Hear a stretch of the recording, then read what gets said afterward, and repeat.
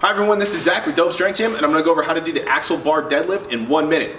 So one quick thing on the bar, if you do not have something to mark the center of the bar, make sure you put a piece of tape down there so that way you have something to line your feet up so that you're not unequal distance across the bar. So with the AXLE bar deadlift, the purpose of this exercise is really to develop your grip strength, so you want to go with a double overhand grip on this bar. So you're going to squat down, normal deadlift position just like this, double overhand grip, drive through the feet, drive the hips forward to lockout just like you would on a normal deadlift. All right, and that's how to do the AXLE bar deadlift in 1 minute. For more 1 minute tutorials, please hit the subscribe button.